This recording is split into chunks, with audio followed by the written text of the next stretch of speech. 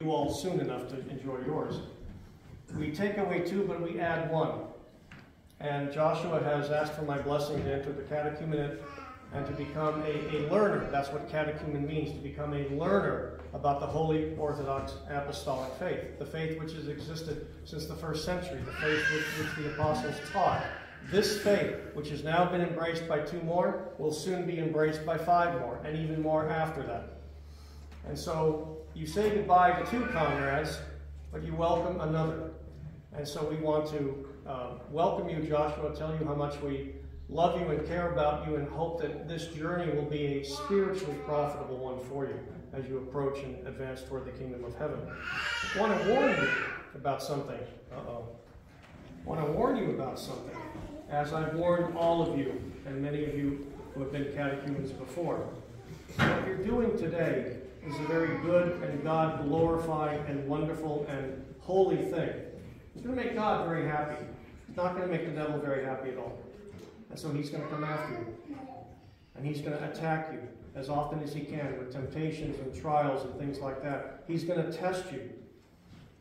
And the only reason he can do that is because he allows it. So if these tests and temptations and things come, know that you're being tested.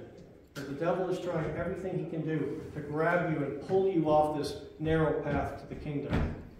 Resist that. You have so many tools that you are available to you right now. You have the very powerful sign of the cross. You have prayer, you have fasting, you have almsgiving, you have the divine liturgy and all the other divine services in which you can be strengthened to bear your cross, as the Lord has said, anyone who wants to come after me, take up his cross and follow me. So you're beginning that journey today, and very soon we hope it will end in your chrismation and in your participation in the body and blood of our Lord on an ongoing basis. So I want to ask the other catechumens to come alongside of Joshua. Let us pray to the Lord.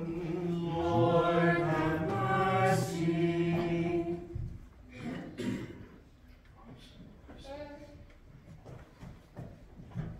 In your name, O Lord God of truth, and in the name of your only begotten Son and of your Holy Spirit, I lay my hand upon your servant Joshua, who has been accounted worthy to flee to your holy name, and to be protected under the shelter of your wings.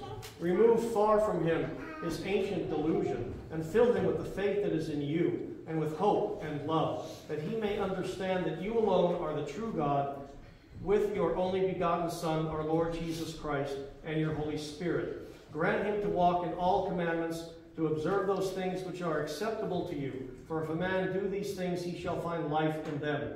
Inscribe him in your book of life, and unite him to the holy flock of your inheritance. May your holy name be glorified in him, together with that of your beloved Son, our Lord Jesus Christ, and of your life-giving Spirit. Let your eyes ever regard him with mercy, and let your ears attend to the voice of his supplication. Let him rejoice in the work of his hands and in all his generation, that he may give